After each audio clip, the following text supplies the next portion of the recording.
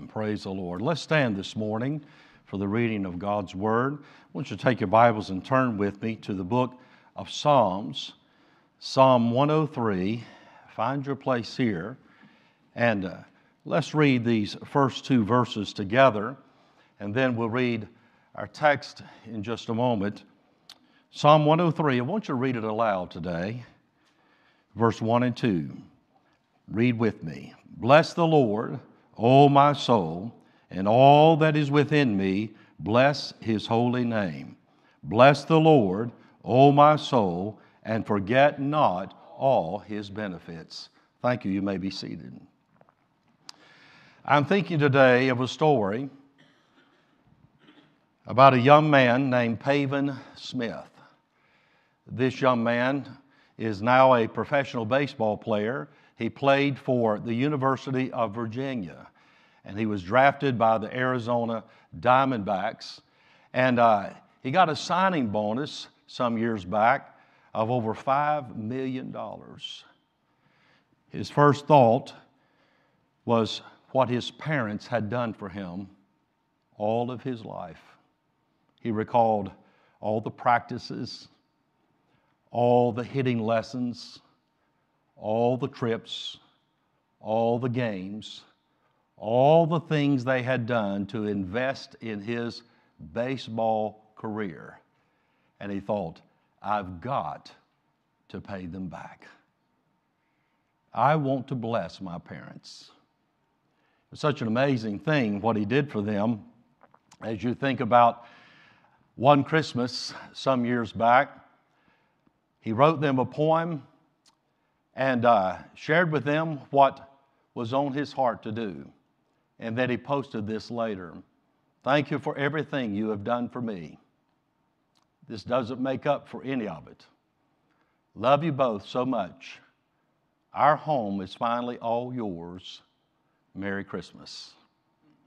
In that poem, he told his parents that he had paid off their mortgage. And with tears and weeping, as they realized what he had done, they said, but you can't do this. And he's like, I can, and I did. He wanted to bless the ones who had blessed him so. That's the heart of David right here in our text.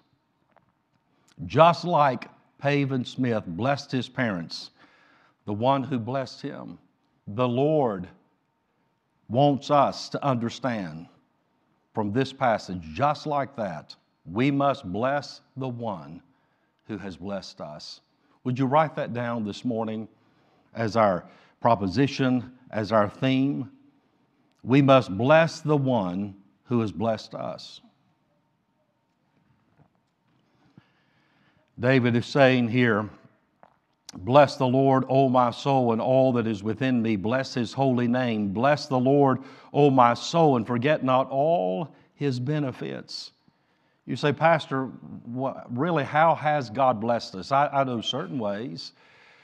I think a lot of times we get it, how God has blessed us, but we forget it when it comes to our day-to-day lives. We take it for granted. We take advantage of it even. We fail to bless the one who has blessed us. And we just go on our way thinking, well, what's next? When are you going to do something else for me? I think it's amazing. So many people get into this mindset. It's not what have you done for me ever, but what have you done for me lately?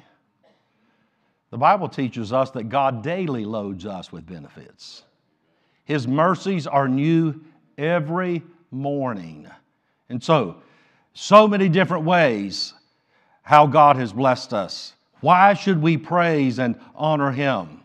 Now I want us to look here in our passage of Scripture, this text in verse 11 and following. There's so much good here in this text, but I want us to zero in on verses 11 through 16. And I want you to notice some things as we bless the name of the Lord today.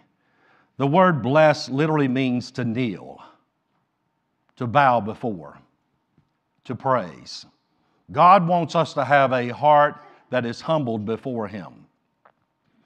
that is worshiping Him, not saying, Lord, would you bless me, but Lord, let me bless you. With all my heart, my mind, and my soul, my intellect, my emotion, my will, the very depth of my being, Lord, let me praise you. You have blessed me so. Now let me bless you, Lord. Let me honor you.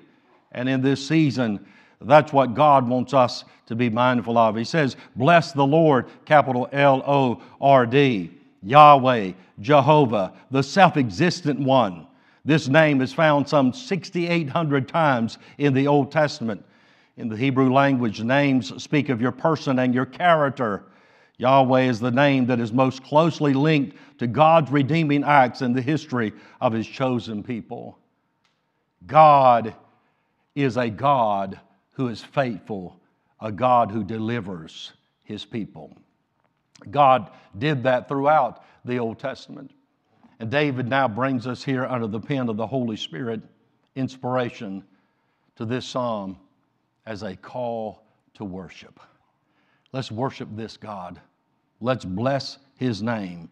Let's exalt His name together. Notice this psalm not only begins with bless the Lord in verse 1, but notice what we read in verse 20 through the end of the passage here. The Bible says, bless the Lord, ye His angels that excel in strength, that do His commandments, hearken unto the voice of His word. Bless ye the Lord, all ye His hosts, ye ministers of His that do His pleasure. Bless the Lord, all His works in all places of His dominion. Bless the Lord, O my soul. It ends as it begins. I want you to write some things down here this morning. We must bless the one who has blessed us, number one, because of His great mercy toward us. That's what we read in verse 11. Now notice these pictures that God gives. For as the heaven is high above the earth, so great is His mercy toward them that fear Him. The word great here, strong, exceeding. Write down the word immeasurable. Immeasurable. The distance from the earth to the edge of the observable universe is 14.26 gigaparsecs. You ever heard that word? Gigaparsecs. Well, that's equivalent to 46.5 billion light years. Now, light years, the distance that light travels in 1 year, nearly 6 trillion miles. That would be 279 trillion miles any direction from here. God is saying to us, get this, it's so wonderful. For as the heaven is high above the earth, so great is His mercy toward them that fear Him. Those who reverence Him, respect Him, acknowledge Him, put Him in His proper place in their lives. The ones who recognize that He is God and they are not. The ones who truly fear the Lord, they experience this great mercy that is immeasurable. It is infinite, ever unfolding, ever discovering, never ending. Amazing, is it not? They estimate there's some 100 to 200 billion galaxies in the universe. 200 billion stars in the Milky Way galaxy alone. You'd have to count 3 stars per second for 2,000 years nonstop to count them all. Isn't that amazing? And yet God names them. He calls them all by their names. We read in Psalm 145. Isn't that amazing? We have a great God. Notice we read in verse 8, the Lord is what? Say it out loud. The Lord is merciful and gracious, slow to anger, and plenteous in mercy. Do you see that? He's merciful. He's compassionate. The thought is full of compassion. Plenteous in mercy. The thought is kindness. Kindness toward us. It also has the thought of beauty. God looks and sees the good in each of us. I wonder, is that the way you look at people? If you're a merciful person, you're looking for the good in them, the beauty in them, the prospect, the potential. We often look at the fault, or for it, right? The ugly, the negative.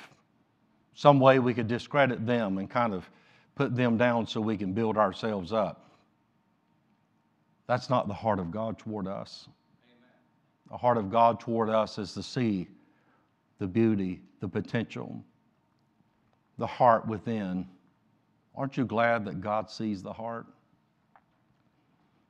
That's a convicting thought, but it's also a comforting thought, is it not? God sees my heart. Lord, I do love you, and I want to serve you. I want to do all of your will. Verse 17, but the mercy of the Lord is from everlasting to everlasting upon them that fear him. There it is again. And his righteousness unto children's children. I met a man this week, and we were talking. I said, well, me and my wife have 10 children, 15 grandchildren. And he's like, wow, that's amazing. Me and my wife have 7 grandchildren. And I told him, I said, and one thing that I've realized of late is that that's the proper name they've been given, grandchildren. They're grand indeed. And the Bible is saying right here that God shows mercy not only to us, but to our children's children, our grandchildren, our great-grandchildren. Remember my great-grandmother and grandmother who prayed for me and my brother that God would save us and call us both to preach, which God did in answer to their prayer, though we'd face many challenges in this life. Pray for your children. Pray for your grandchildren, your great-grandchildren, and beyond, that God would bless them, that God would use you to influence them and point them to the Lord. I want to give the Lord proper place in my family, don't you? Thanksgiving is coming up. Stop and praise. Thank the Lord as a family. Perhaps around the table, right before you eat. Stop and pray. Ask God for understanding and insight to see his goodness. I think that's a prayer we ought to pray. Lord, show us your goodness. Remind us. Roll back the curtain of memory and show me where you brought me from and where I could have been today.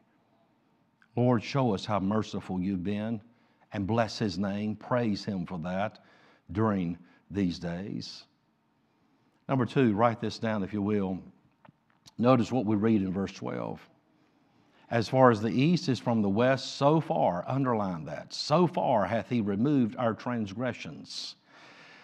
I want you to write down the word forgiveness. Because of his forgiveness of our sin, we must bless the Lord. But I want you to write down this word complete. This speaks here of total and complete forgiveness. God will never visit us again and say, hey, what about those sins? Those sins will never come back and demand payment from us. They're already paid for in full. I think about transgression here. The Bible talks about our transgressions. It literally means our rebellion against God, to revolt. Rebecca did a great job on her term paper that she got 100 on this semester. And it was on the definition of sin. I said, let me read that. And she broke it down, these different points, but I thought, what a great way to summarize this, the proper definition of sin according to the Bible. Sin is against God. Sin is only accurate when defined by God's Word. Sin at its core is a sin of autonomy, acting independently of God. Sin is a product of man's own heart, permeating his entire being, thus denoting the sole accountability by man for sin. Scripture teaches that God is not the author of sin. God is holy and cannot sin. There is no unrighteousness in him. Sin is universal, for all have sinned and come short of the glory of God, and sin carries with it legal ramifications that demand a payment. Aren't you thankful that Jesus Christ is our payment for our sin? Now, we can talk about every other person's sin today, but what about your sin? What about mine? I am a sinner. Charles Spurgeon said, I am a great sinner, but I also have a great Savior. Where sin abounded, grace did what? much more abound. That's the God that we serve. The thought here is this: when God forgives, He really forgives. Totally, completely. Our sins are gone forever. As far as the east is from the west. You know, if it said the north from the south, and there's a point where you go north and then you start going south. So He didn't use that expression. He said as far as the east is from the west. When you go east, there's never a point where you have to stop because you're going west. And the same way when you go west. God is saying right here, it is total and complete forgiveness of sin. What a picture of this, as far as the east is from the west. I like this, number 3, write this down. We must bless the name of the Lord because of His heart of compassion for us. What a tender picture right here, verse 13. Like as a father pitieth his children, so the Lord pitieth them that fear Him. The thought of pity here is to tenderly caress, to cherish as a father or mother a child, to be compassionate toward. God cherishes us. I think of little Lawrence yesterday. He was at the house. He smiles almost all the time. When I spoke to him coming into the great room, I said, Lawrence. I called him Law too, all right? I've got a nickname for everybody. And by the way, that's a term of endearment, right? A nickname is. I said, Law, how you doing, man? And he just perked up, you know, and he's all smiles. And it's so precious. It just draws you unto him. And I talked and kidded with him a little bit as he was on the floor there. And then I asked Cope, I said, let me hold him. Let me hold him. And I held him. And I held him close. And I hugged. I want to tell you, there's nothing like holding a little one like that. And rubbing their little arm. You know, the little cheeks. Rubbing up against them. I even played Brahma Bull with him. How many of you know what that is? You understand that? I want to tell you, I held him up there. I did this with all of my kids. I grew up there in Reimertown where we had the livestock auction sale every Monday. Those bulls would come through there. You know what a Brahma bull looks like, right? With a big hump. How many of you know what I'm talking about, okay? And we need to educate this generation, all right? And they think hamburger comes from McDonald's, you know. That's not where it comes from. And but I held him up and I said, let's play Brahma bull. So I'd put his forehead against mine and I just pushed back on him. And we played, and I thought how tender it is because how precious this little fella is. I think his grandparents, how many grandparents do we have here today? Isn't that wonderful? Wow, a lot of grandparents. Praise the Lord for that. And I love my children, but there's something about these grandchildren, isn't that right? If nothing else, I'm a lot more mature and able to appreciate what God has blessed me with. These precious little ones in my hand. And how tender that is to my heart, how much love that I have within for them. And I think about God's heart toward me. That's the way the Lord feels toward us. That's the way He looks at us. That's the way He sees us. Aren't you thankful for that? He loves us with an everlasting love, a love that will never perish. It will never dim. It will never diminish. It will never go away. There's nothing that's able to separate us from the love of God, which is in Christ Jesus, the Bible says. Nothing. God's love for us is constant. He has a heart of compassion toward us, tenderness toward us. He pities us in that sense that He cherishes us.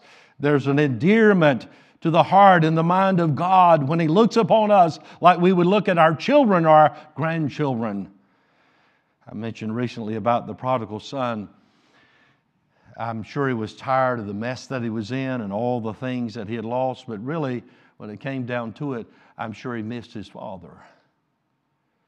Because of all the people who said, hey, you're my buddy, you're my friend, hey, we're best pals, those friends, when the money was gone, they were gone. But his dad was back home where he had always been, right? And it's like, if I could just get back home. I mean, I would take anything. But if I could just get back home, it's not about just having a place to eat and sleep and things like that. But if I could get back to my Father, he says, I will arise and go to my Father. Isn't that amazing? Now, I want to tell you, there's a God in heaven who's at work in each of our lives. And he says, I will arise and go to my Father. And you know what? At the end of the day, that's what God wants us to see. That it's all about being in his presence. This Christian life, this life that God has given us, is a life of grace and glory. His heart of compassion. I miss my Father, someone who truly loves me unconditionally. And then lastly, look at this. Number 4, we must bless the one who's blessed us because of this moment he's given us to live. I want you to write down the word significant under that, significant. A limited time of space. Here's what he says about our lives. Now, God knows our frame. He remembers that we're dust. He knows what we're made of. He knows our limitations. He knows, by the way, our individual challenges, our troubles, our trials, our moments of weakness, our vulnerabilities. He knows all there is to know about us. But the Bible says in verse 15, as for man, his days are as grass, as a flower of the field, so he flourisheth. For the wind passeth over it, and it is gone, and the place thereof shall know it no more. We live and we die. We come and we go. And God knows this about each of us. And God wants us to see that that's the way our lives are going to be. We just kind of flourish for a time, and then we begin to fade, and then we're gone. That's life. It's a moment in time that God has given us to impact eternity. What we do here in our space of grace can outlive us and continue to impact others long after we're gone. God wants us to see the importance of putting the eternal over the temporal, because we're just here in this moment, but God has given us this moment. This all came from the hand of God. He gave you this moment. I thought during the night, the measure of health that God has given me, I must use it for his glory. The measure of days that I have left, I must use them for God. I'm going to use them for something, right? I'm going to spend my time doing something. May the Lord help me to spend my days doing something for him, for his glory. Oh, may God speak to us about living a life of significance over a life of success. You know, success can be defined in so many different ways. But how about a life of significance, a life that impacts people while we're alive and then after we leave this world? I read this illustration by Daniel Anderson, the president of Ambassador or Appalachian Bible College. And I got this in an email, and I thought it was so good, and I want you to hear this. He wrote, "It is common knowledge that the power source of a battery involves a negative and a positive post. Without the proper placement of a battery in an item, the flow of power cannot be released. A negative plus a positive equals power. The same can be seen in the high priestly prayer of our Lord. He states the negative, I pray not that thou shouldest take them out of the world. Neither or never was it the intent of Jesus to remove his children from the domain of the depraved world. If we're taking out of the world, how can we impact it? Think of that. What a critical negative was prayed by our Savior. But he likewise prayed a positive, but that thou shouldest keep them from the evil or the evil one. We are kept by the Father. Now that's an amazing positive provision. To keep reflects two precious truths. First, we are protected by Almighty God. More secure is no one ever than the loved ones of the Savior, it's been said. Secondly, we are precious, keepsakes, if you will, cherished by God the Father. Combine this negative and this positive, and experience the divine power of God as we serve our Savior in prayer. This is the flow of God in our lives when the negative and the positive come together. The power of God working in us, working and flowing through us to impact the lives of others. Now, there's a time when I'd like to be out of this world, and I'm sure you feel the same way. But Jesus said, I'm not going to take you out right now, but I'm going to leave you here so that you can have a positive impact. Live a life of significance while you're here. So let me ask you, what are you all wrapped up in that's wasting your time and your energy? Things that don't matter. What are you carrying in your heart today that's weighing you down, holding you back from being all that God wants you to be? Would you get your heart and your mind cleansed and renewed and restored before God? That we would just bless His name. That God would work in and through our lives. That we would say, Lord, you're worthy of our praise. I want to tell you, give this church a full house of people with a heart of praise, of gratitude. And I want to tell you, not only will God be magnified, but the greater blessings of God will yet flow into our lives and through this church to our city and beyond. God inhabits the praise of His people. God wants us to be a praising people all the way through to bless His holy name. Because of His immeasurable mercy, complete forgiveness, cherishing compassion, and this significant moment He's given us to live, we must bless the one who has blessed us. He's blessed me. Has He blessed you? Has He been good to you? Are you going to bless the Lord this week with your lips, with your life, with your loved ones, with the level of opportunity you have? How about your legacy? Are you going to bless the name of the Lord in the lives of those that you impact and leave behind? I pray it would be so in each of our hearts. Say it with me again. Bless the Lord, O my soul, and all that is within me. Bless His holy name. Bless the Lord, O my soul, and forget not all His benefits. These are just but 4 of them today. But oh, what benefits and blessings they are. Let's stand with our heads bowed. Maybe God is